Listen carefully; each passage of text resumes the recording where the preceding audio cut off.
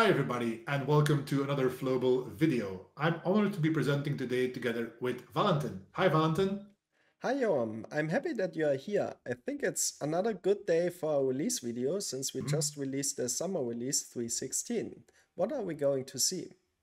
Well, as usual, the 316 release contains a ton of things, but I think to get started, the easiest would be to start where most people start their Flowable journey, that is in Flowable Design. And the one thing I like to show you first is the renewed app overview screens that we've been working on. Perfect, let's start with that. So Joam, looking at that, that looks like it always looked. What did change? Yeah, well, I was trying to go for some kind of dramatic build-up here. So indeed, now we're at the workspaces, which is exactly the same as before. So let's click on this. And you see I've got two apps, and the one I'm going to open up now is There's a the small change here. Actually, we see already the breadcrumbs at the top. Or True.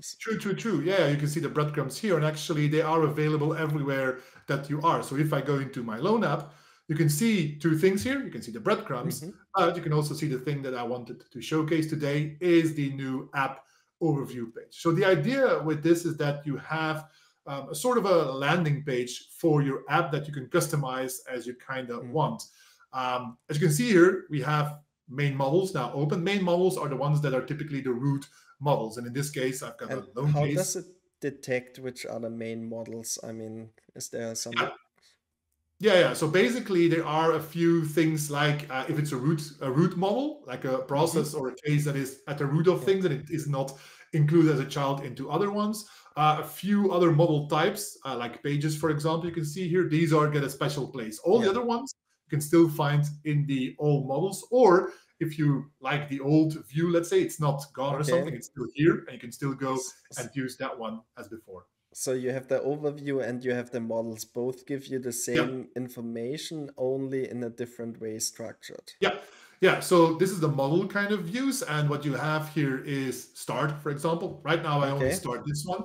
Now, Okay. interesting You started, so it's yeah, personal to your account, or it is. So if I, for example, I just take any random one, like let's say yeah. this one here, and I start this one, Mm-hmm. I go here, you can see that Yeah. actually it is start. And this is personally for me. So somebody else that has access to this app will not Okay. see these models. So actually, I use this feature quite a lot because I typically work on a few models at the same time, and I start these Mm-hmm. and I can easily Yeah. find them. Now, the other So you two can tabs here, also change them over the time, basically. yes, The models yes, you are currently working on, you can start them exactly. I since can it's simply unstart them here, and it, all the other yeah. options, like the kind of usage is Yeah. here, and all the Okay. stuff that was there before. The other two tabs are quite straightforward. There is the modified. This just gives you the list of Yeah. the models that were ordered by modification date. Mm-hmm. If you just in the morning after your cup of coffee, you come online, you want Yeah. to see what happened, you can go here, or the ones that are modified by me, Mm-hmm. filtered by the stuff that Yeah. I touched here. So this is the kind of models part. And Okay. then on the right-hand side, there's a few kind of, as we call it internally, the Mm-hmm. cards, pages, because a lot of Yeah. our customers, they use pages intensively. They Yeah, have it's a gotten really good entry point basically to exactly, get into your app exactly. So when that's working with configured here. those. You can click on them and you can see them. Another one is the revisions, because we've seen that many Mhm. people they use revisions to kind of introduce milestones in a certain Yeah, project. If you see here, we got two I draft mean versions created it's last month. basically your version controller. Exactly. Indeed. And you can do whatever you want here. Mm-hmm. Interestingly enough, there's also an API here you can hook into. An API to hook into whenever a revision is created, that you Okay. can get the full content of everything and do Ah, things like pushing it into a Git repository or other version control or stuff like that. So that's a technical pluggability that interface that is we also have. really Yeah. cool. I think a lot of technical people like that to see basically that it is Yeah.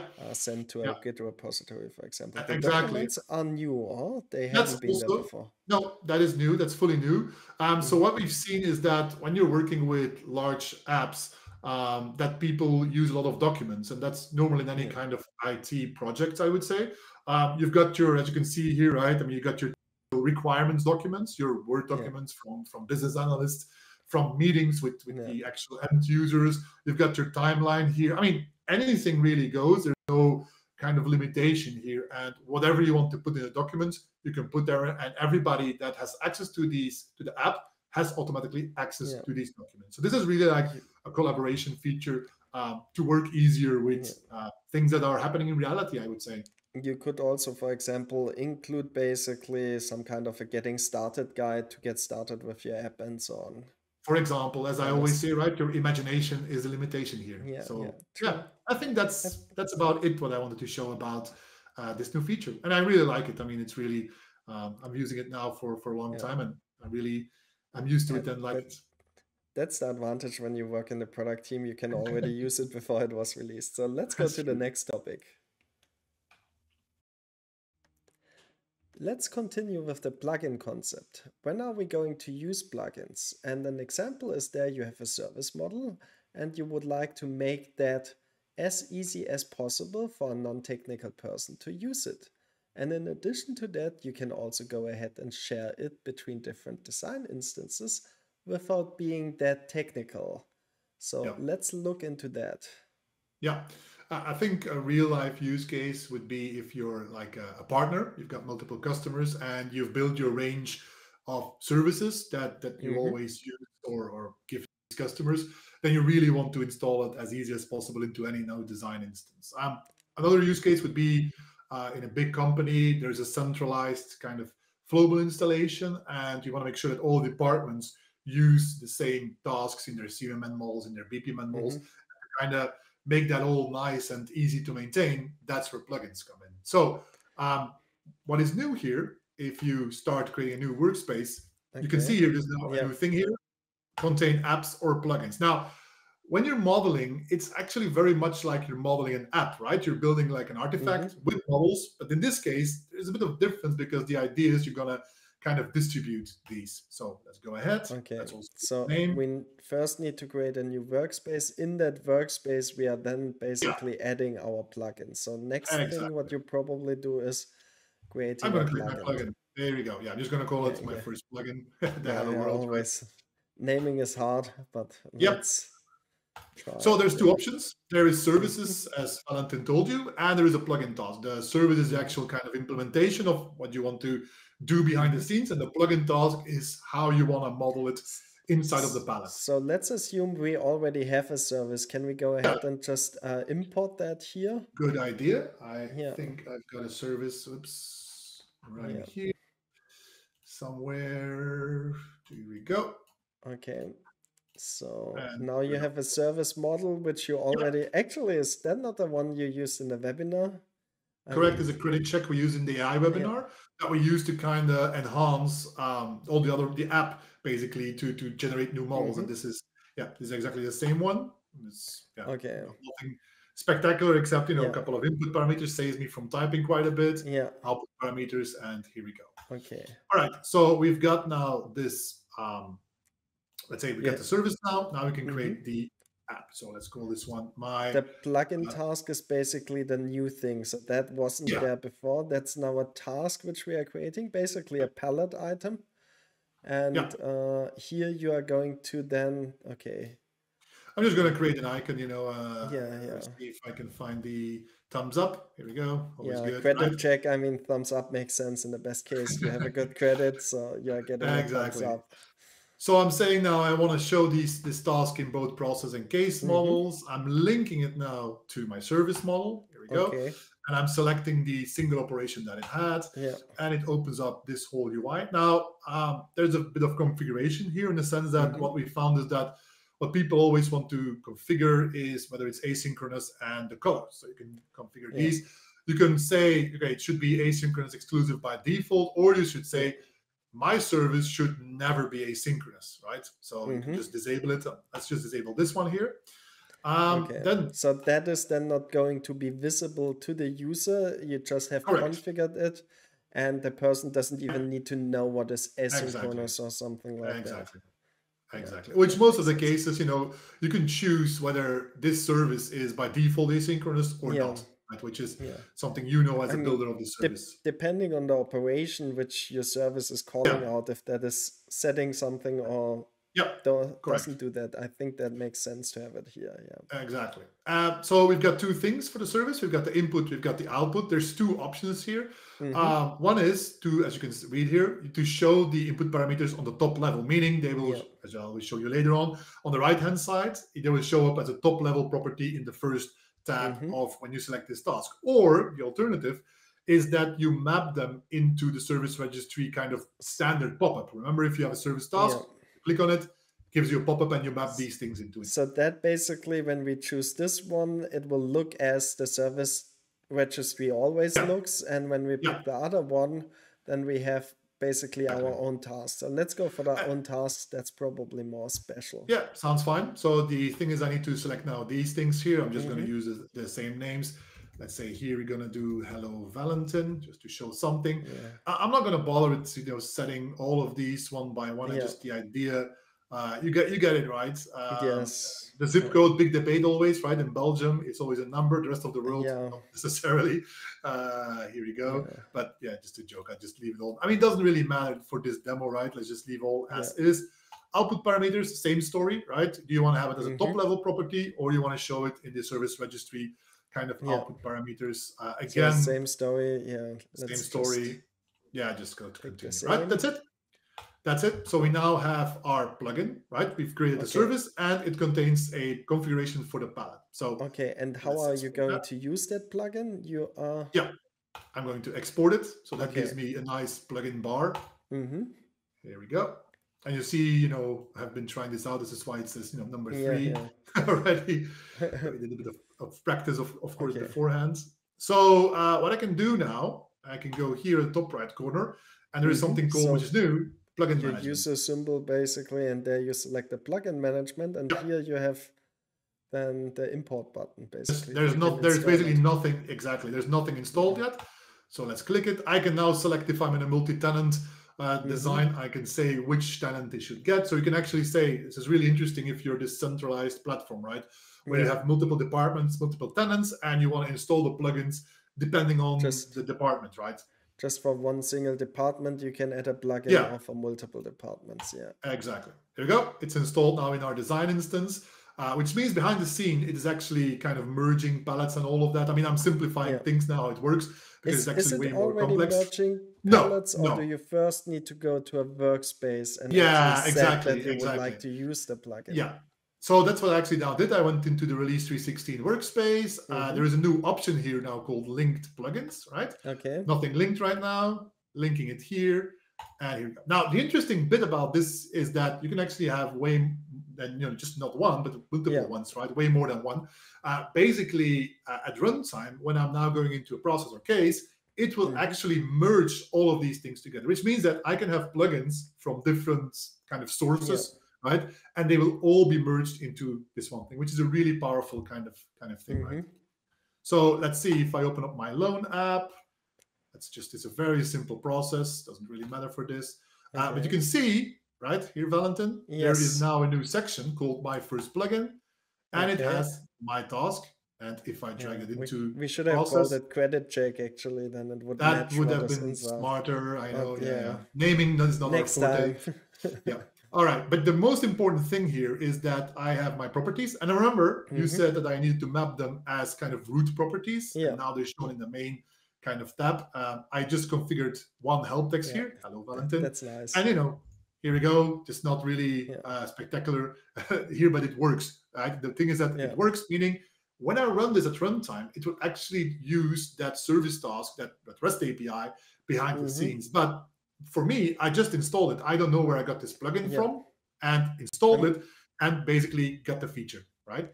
Yeah, so you don't need to know anything. I mean, you don't even need to know that there's a REST API behind it. Correct. It will just execute that REST API when you're using it. That exactly. And so a really powerful feature to kind of customize really heavily how you're exposing things to your models, basically. So yeah, that's it. That's a really cool feature. So let's move on to the next feature. Now we have already seen great new features in Flowable Design. Now there's way more in Flowable Design in 3.16, which is new. What are your favorites, Joram? Yeah, given the limited time we have for the release videos, there's a lot of features and additions in 3.16, but I think two of them I really want to show to you today, Valentin. The first one being the model diffing. Now you will say we had model diffing in the past. That's true, but it is fully revamped, fully rewritten, and it'll show in a second why. What I have here is the loan Model app. diffing is basically seeing the differences between two versions. Correct. So whenever you Correct. press save, it's generating a new version. Indeed, indeed. So here I just open up the loan case. It doesn't really matter, right? And it works for everything. So let's say I have this new task here, and I'm just going to change, for example, the required flag from checked to unchecked, from true to false. And what I also want to do is rename it. Yep. So let's just make this one changed. Okay. Here we go. Naming save always it. hard. Yep. Okay, and then the model versions is basically the last icon in the menu bar which you pressed. Oh yeah, sorry, I should have highlighted that. Right, I just pressed this one here. Basically, this is new in 3.16, and it gives you on the left-hand side for this particular model. It gives me. You can see I've been playing around with this quite a bit. You can see that there is different versions, and I can go back and actually see what it was.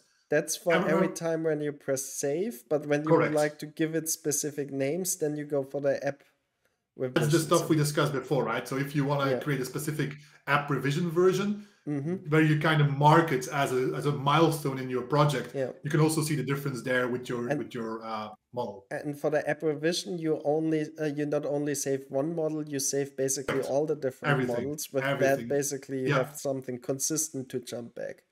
While the model versions is basically model history of your current model. So in case you did do for a example, mistake there, or somebody else did one, you can jump back.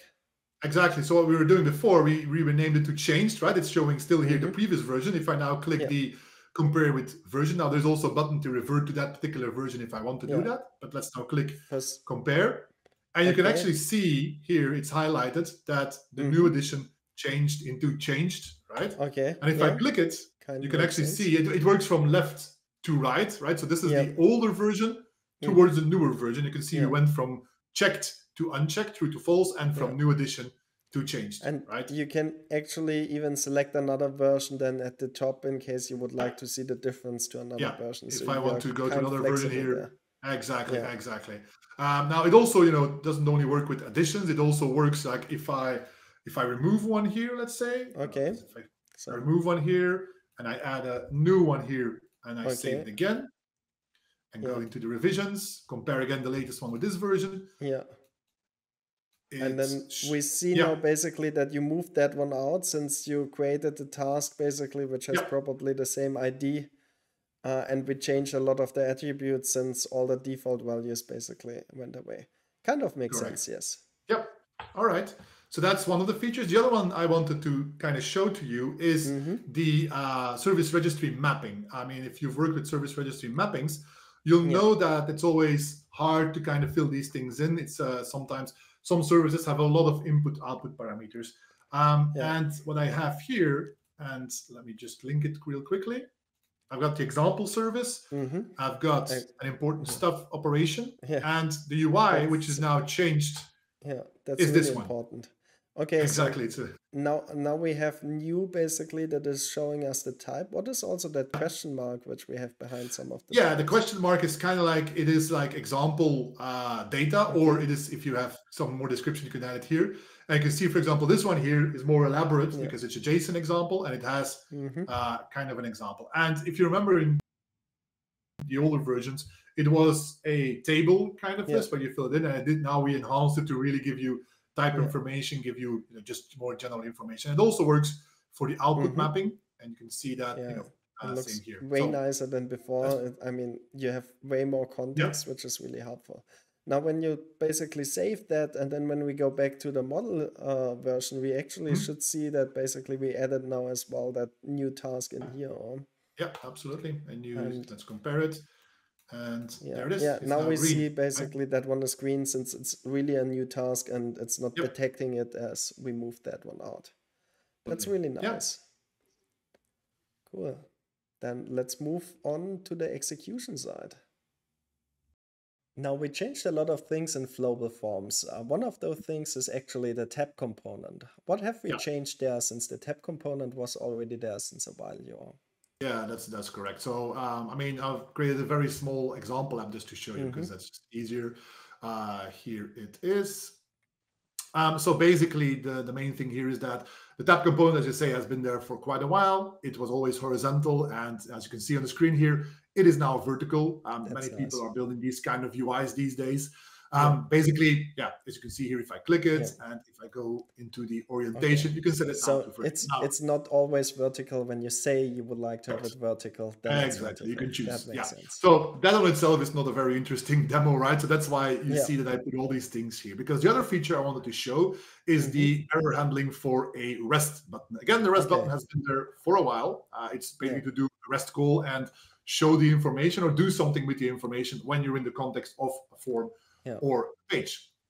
And it Um, looks like you want to do that based on the status code, at least when I look at your Correct. error Yes, messages. Yeah. exactly, exactly. So what I have here, I've got some input here, and then in the button, I'm calling Mm-hmm. some local API that I've got running here. It's a very Okay. simple API, and basically here, I'm mapping the Okay. error responses into, as you can see here from Yeah. this expression, I'm So mapping them at into. the top, you actually have the responses you had previous already, the Correct. default responses, and now Yeah. here at the bottom, it's new that you can prevent the default error message and you can map your Yeah. errors. Yeah, Okay. exactly. Normally, if you would do this, it would show you that kind of highlight banner on the top of the page Yep.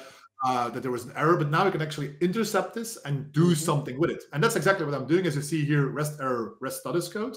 Yep. So here, if you go into the visibility, you can see I'm Mm-hmm. simply saying Yeah. this panel is visible, or this text display, sorry, Yeah. is Yeah. visible if there is a So response. you have a nice condition basically in there, Yeah, which you can use, just show it yeah. when we want to show it. Yeah. Correct. And here I've got something similar, right? Mm-hmm. But here it's a bit more elaborate where I'm saying if Okay. it's status code, well, the REST example is the name of the button. So if the status code is not 200 and it's Mm-hmm. not 404, that's important for the next one. You'll see in a Yeah. second why. And I have a REST error. You're going to render the, The REST, error, the, please. the, Yeah. red, the red thingy, the alert, and the error. Yeah. And then lastly, basically the same thing here, but now when it's 404, I'm rendering Mm-hmm. this. Okay, so let me just show you how this works. Yeah. I'm going to That go would to be Flowable nice. Work. So you have in the Here we go. background Yeah, an REST endpoint, which we are now correct. going to call. So That if one I call is Valentin and this is okay. going to be a 200 call, it's going to Yeah, respond, yeah. "Hello, That's Valentin." That's nice. not a very Can, fancy can kind you of also thing. say hello everyone? And then it's saying hello everyone? Yeah, of course. You're thinking I hard coded this, right? Here we Yeah, go. yeah, of course. Hello, everyone. Right. But I also coded it that Uh, if I write fail, it actually will throw a 500 okay, so REST now we error, are right? going to see a red arrow. Here we There go. we Yeah, go. we see now exactly the hard coded. Yeah, You see a hard coded to fail error, but normally you would get like, I don't know, a network okay. timeout. And This is full error. I don't know, yeah, something goes wrong, right? how do I trigger now the Yeah. 404? So I also coded that if I write unknown, it will return a Okay, 404. And here we go, right? That is this. okay. So this allows you to flexibly catch, intercept Yeah, this error and do something for the user with it. I mean, the example here is very okay. demo-like, of But course, right? But in reality, you can do some very fancy yeah. things with this. Now let's move on to the part I'm really excited about, the master detail view. I think you have something prepared around that one as Yeah, well. that's correct. So let me open it because here we go, and it does require some explanation. So I made a very simple example here. This is the master detail component. I just drag it Yeah, onto the canvas, and I see you have a subform basically correct. inside the master detail view. This one here, and it's good that we go into that one Yeah. first. So basically, this is a very classic person context. You name it, kind of form, first name, last name, place of birth, Yeah. type, registration. It's not really important. The thing is, what I configured here, I drag this subform into the master detail component. So if I'm viewing my item, my whatever I'm building here, it's going to render this particular kind of subform. Here Now, for the viewing, I think you even configured that it is just yes, viewing, so that one is correct. actually marked as enabled false. Yeah, that's correct. Yeah, here we go. Okay. It's false. And basically, what I'm building here behind the scenes is I'm building a rich structure. I'm building a list, and side, right, being the list. I'm building a list of rich objects, basically, right? Now, this is just the viewing part. If I want to create it, you click this button here, and I reference the same subform here. Okay, that's because why I want you're to using a subform in the background, since that you don't Correct. need to model it basically twice or even Yeah, three and times. Exactly. And if my creation form would be very different, of course, I could Mm-hmm. not use a subform and use my own Yep. kind of components here and do whatever I want. That doesn't matter. It's up to you. And Yep. similar for editing. So if I now go into the edit mode, you can see Yep. the button here changes. You can also change the button and text and all of that Mm-hmm. here. But I'm Yep. reusing the subform, and we also have a delete.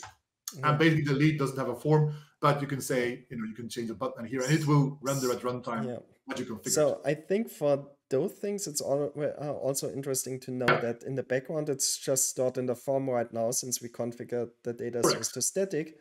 But you can Basically, also just use a REST-based data REST. source, and Yeah, then exactly. you Yeah, can configure the buttons with your yeah, REST endpoint, and it will yeah, execute it yeah. directly from your form. Exactly. Here I'm just using static. I can change to REST Mm-hmm. if I want to make it persistent immediately, right? I'm Yeah. also binding it to context. That's the value I'm storing it into the forms variables. I'm reusing here first name as an Mm-hmm. ID just because it's demoware, but I Yeah. have flexibility how I want to render these things on the screen. But let me show you how this looks like, right? Because that's more Mm-hmm. interesting. So let's go back to work. Here we go. This is the subform. Sorry, this is the master detail. Don't yet look at the table example below. Yep. That's for explanation later on. So basically, clicking this one here renders my Mm-hmm. subform. So let's just write John Doe. Place of birth is Brussels in Mm-hmm. Belgium. The bronze one, registration date is the 2nd of July. There we go. And if Okay. I now click this, it's going Mm-hmm. to render my subform again, filling Okay. in the data of my item here. If I want to edit it, Yeah. then I can do like edit. Okay. Here we go. Update it. It's being changed here, right? I can create another one just because one is just nothing, right? Jane Doe, and Yep. she's born in Ghent in Belgium. Here we go. Registration date. I don't know. Here we go. And create. Okay. So Okay. that's the kind of master detail component, which is very Yeah. powerful to do these things. Now, I told you that we have this table component. What I did Mm-hmm. here is at the same time I had a panel here and I bound it, and this is already a teaser, let me remove it.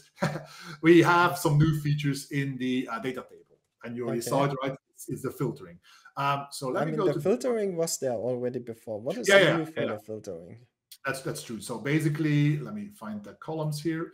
So here, so what you can do now is, for example, on the content Mm-hmm. type, contact type, sorry, I can write a selection component that will be rendered in Okay. the header as you saw, and it will be able to filter down from that Mm-hmm. column or from those rows, all those rows with that particular value, Yeah. or for the registration date, here I can set now a filter type date range, right, which I Okay. did, and it's allowing me to filter within a certain date range That for those rows. that is Um, nice. there is an extra interesting thing here, Valentin, which Mm-hmm. is something that wasn't there before, is we have now something called default types. So I know it's a Mm-hmm. date. So instead of rendering it as whatever we store it, right, or whatever the Yep. user is storing it as, I could say this is a date without time, render it like Yep. that. Similar here, this is really interesting, is a user ID. So if we say Mm-hmm. this column is a user ID, it's actually going to render the real name of the user Yeah. instead of just showing the ID, doing the backend call, REST call, and all of that, just by That saying this is a user ID. that is really nice, especially Yeah, before it was a little bit fiddling around with an it is. HTML component. And now you That's can just select exactly it. that's all. That Yeah, that's makes all it history way now. easier. Yeah. Yeah. Format really important. I know lots of debate about what's the Yeah. one format to rule them all. Well, this is the one we Yeah. use in Belgium, and that's why I formatted it this way. So Okay, if I that now makes show sense. you how this looks like, you Yeah. see, because I bound my contacts, the Mm-hmm. variable in my form, to the same thing here in the table, I have them Yeah. here. I enable the filter. I can now, of course, I only have 2 rows, so you got to have a bit of imagination. But if Yeah. I say first to the 10th, and you see Yeah. only one Okay, it there, works. it Yeah. works. Well, Yeah, it works. you would need to add now 10 more Yeah, items, but we don't have exactly. the time Let's to not do do that. that. No, So, because we want to show some more stuff, right? yeah. Okay, then let's do that. So, Joam, since 3.15, we already have query models. What is new in 3.16? Yeah, there's 2 highlights here. There is new types of parameters we support for building these queries, and there is a new component called the query data table. And as the name implies, it's a data table where the rows are backed by query model. Okay, I so I think the can use easiest, that component in yeah, forms and pages. exactly. Let me just show you how that Okay. looks like, right? So I've Yeah. got design here, got a small example already created, and I'm going to open up my query model. Mm-hmm. Now, this was all the same as before in 3.15, but what's new here, if I now go to filter, you can see that I can now define input parameters. parameters. And these input parameters, they are really the dynamic part of your query. Okay. So if I look at this query here, it's a fairly simple one. I'm basically saying I want to get all the process instances by a certain name, right? But this name, I don't know it yet. It's a dynamic one. And they're either active or they're finished. Now, there are a couple of new... Here, Joram. Why can you not change the existing parameters? Why are all of them disabled? Yes, because they're used. The moment I would remove them, let me just quickly show you. So if I create a new one, let me just do A, B, B. And you can also see here, these are the new ones, like, finished name and all these things here. So if I, for example, say business key here, and I would business add a key filter. Here would mean basically that this value you have provided is equal to the business key. Exactly. So if I use it here now, you can see it's now basically disabled because it's used and I cannot remove it anymore for the input parameters because I need it for this query. If I remove it again, you can see it's now enabled and I can remove it again. So that's kind of how it works. Now, if I want to have a static value, because sometimes it can be that I don't want to have a dynamic value. Actually, I already know that the table I want to show on the screen is going to show a list of, let's say, instances with a certain business key or a certain name or whatever. Let me just show you. Then you would say here, hey, I want to have all the ones with the static business key, and this is my key, right? Not a great example, of course, with the business key, but you get the idea, right? You statically define something, and the query, you don't need to provide it. It will just do it, execute it at runtime, right? So this is the query model, and basically this is all you need to do, right? I now can have a page. Let me go to that page. I don't want the changes, so I'm just going to ignore that. I have a page here. Now on this page, what I've got an input text field here, search text. Remember that, it's important for my binding later on. I've got a checkbox, showing the finished instances and so nothing new basically, right? There are just a few old components, and I assume that's a new query. That's the new query data table. Exactly. And what you can do with a query data table is you link it, as you can see here, to a query model. Once you link it to a query model, I can now open up the columns, right? So what I do here, and I can now select all the columns exposed by the query. So if you add custom variables, they will show up similar to the data object data table, then where you link it to a data object. Here we just link it to a query model, so to what we have in Elasticsearch. Exactly. The concept is exactly the same as the data object data table. Basically, you select it, you configure it, and that's it. You don't need to type anything here. Now, remember that I had 3 input parameters, and you can see that I have them here too in the input mapping.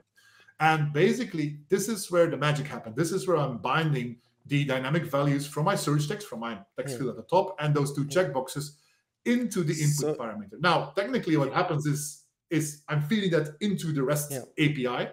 That REST API then calls the query model behind the scenes, transforms it into an Elasticsearch query with the real values, gives back data, and then being shown as rows in my so you my could data have table, even something more complex in here, where you use one value from your form twice, or do some calculation with kind of absolutely.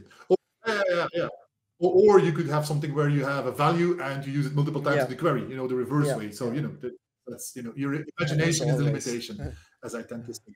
As always, indeed. So let me show you how that looks like. I already have it running in work. I just created a couple of random process data here, not much, just we're really bad at naming things. So this is the page I just showed to you. Right now it's just showing everything because I haven't filtered down anything, but you can see here I've got the names. If I write something like 316 in here, you can see clearly not a prefix search. Is it some kind of wildcard, or how does it work? It is a wildcard search behind the scenes. So there's all kind of Elasticsearch kind of magic happening here when I'm searching, and it's ignoring kind of capitalization and all of that. So that's pretty cool stuff here, right? So I can just, and if I do these checkboxes here, like I only have one finished instance, right? And now it's only showing this one and the active ones here. And if I do the combination, behind the scenes, of course, there's a lot of things happening. It's feeding it into the REST API. That's a public REST API, by the way. So you can also, if you have other use cases, you can call these query models now in a public REST API, which you could do when I have a normal data table, I could use that as well. But that one here obviously is way more convenient. Exactly. Convenient and more powerful, I would say. Powerful in the way that really quickly getting to a result. And that's pretty much it, right? If you can do all kind of crazy things here and all kind of cool new use cases with query models. I really can see how that is useful. Now the next topic is Flowable Control. Joam, in Flowable Control, I think we have as a new option turning off the async executors. Yeah, that's indeed correct. So if you see here on my screen, we are in control. And if you Mm-hmm. go into the system info, job Yeah. info, this was already there before, right? But Mm-hmm. where you get all kind of information about the async executors we have in the Flowable platform. But if you now open up, for example, the async executor for BPMN, and we're going to create a Yes. little process later on just to show that, you see here is now an active flag, right? If Mm-hmm. I uncheck this one, and if I update, here we Yeah. go. Then it's going to basically spread this across all of the nodes that you have Mm-hmm. in your Flowable setup, basically. So if you have one node, fine, just one. If you got multiple ones, Okay. it's going to ripple through and basically, eventually, because this is not Yeah. instant, we put something in the database, we will read it and then we execute it. Basically, not to kind of clog the engines by polling this stuff all the time, right? So you do it, wait a bit, and then. But Okay. I think the While we best are way is to show waiting, this, right? yeah, we can show the process which we would like to Exactly. execute, and So as you can then see here, I've got a timer job example. It's a mm-hmm. very simple process. Nothing is really happening. Got a task, got a boundary event. I put the boundary event timer on 2 years, so we got some time to basically. Yeah, we have 2 do years this. to actually wait Exactly, until it will fire. and then it escalates. So Yeah. if I deploy this and I go to work, here we go. Okay. Deploy it. Go to work. Now what we expect now is that we are going to see the task. The timer event will execute eventually. We can actually look at the timer job in control as well. Exactly. And that's what we're going to do. Jobs and the timer jobs here. You can see the timer is now here. It's waiting until 2026 to be executed. That's still a long time, right? So, I mean, one of the new features that we added in 3.16 is you can change now the timer straight into control. There's a button here, schedule job. That is nice. The move job button was already there before. With that, we could directly execute it. And now we can say at a specific time, exactly. Let's execute. And then you can put here now a new time in. And this is in the ISO 8601 format. I just copy pasted this thing here. 8601 also means I can put things in like PT, what is it, 1 year or whatever, like the format, right? But just, I just copy this thing now here. Be in 1 year, or PT 1H would be in 1 hour, for example. And basically, I'm just putting it in the past, right? I'm putting it like more than a week ago, just to make sure that the timer is already due. So I'm just going to reschedule it. Here we go. Okay, so now it should immediately fire, since that was in the past. Exactly. But remember, we disabled our async executor. So if all goes well, here we go. It isn't working, right? So I can do this forever, right? The timer job is not going to be picked up because we've shut down the async executor. And this is a useful kind of thing you can do if you're in an emergency situation, like for whatever reason your jobs are going crazy, or you made a mistake and you want to just stop the job executor. Right? This is let's say, an invasive administrative operation, right? So let's enable it. Here we go. Update.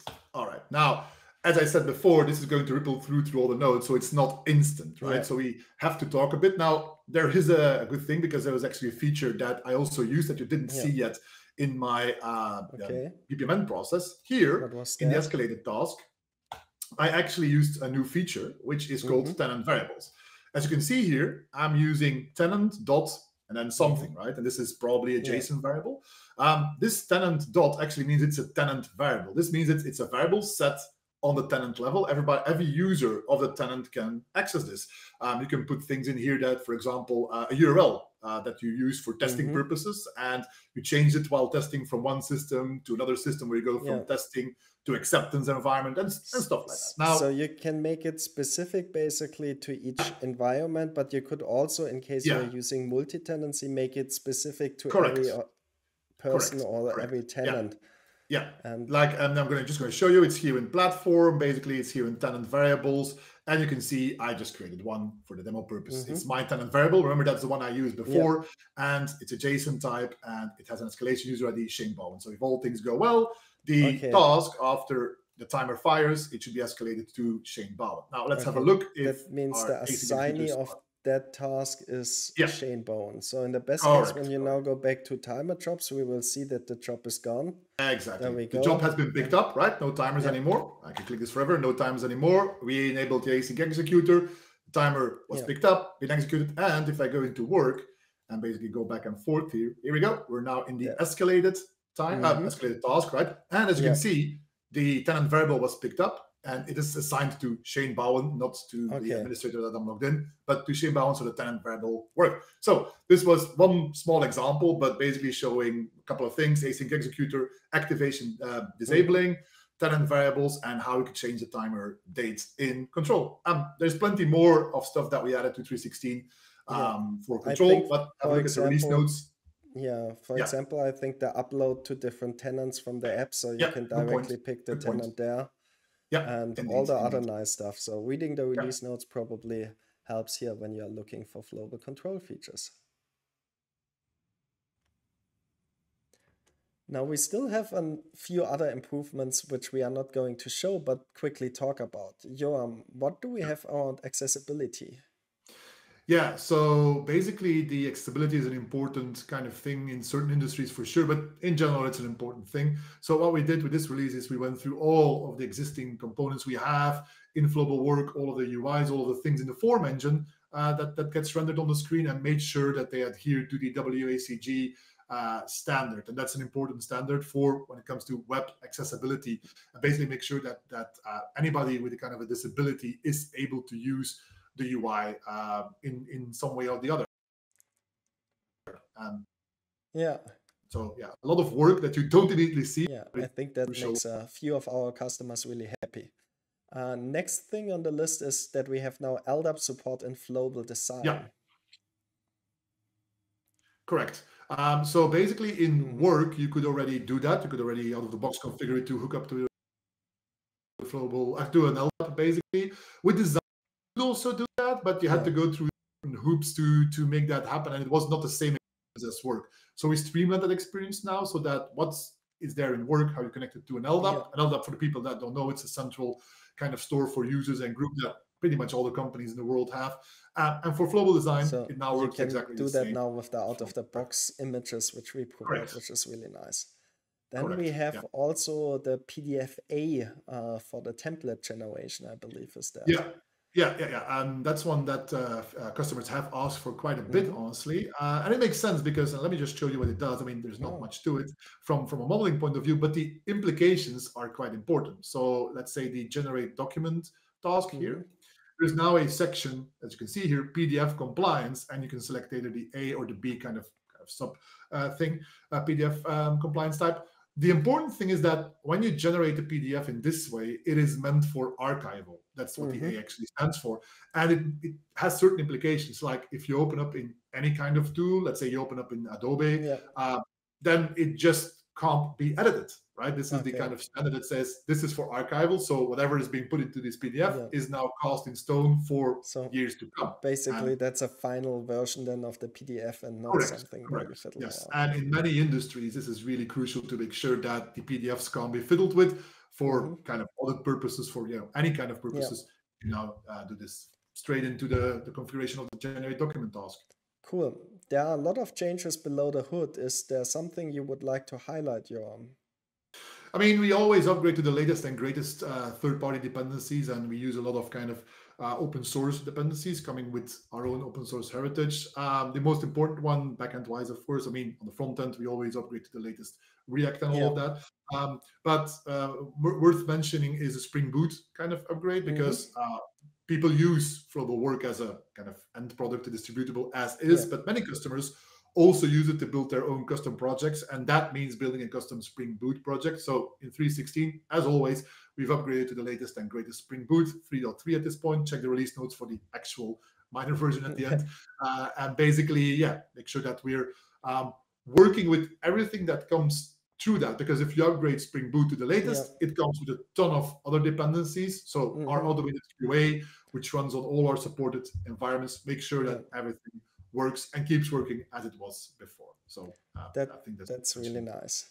So thank you, Joram, for being here in the video. Thank you for showing all the great new features, and thank you everybody for watching.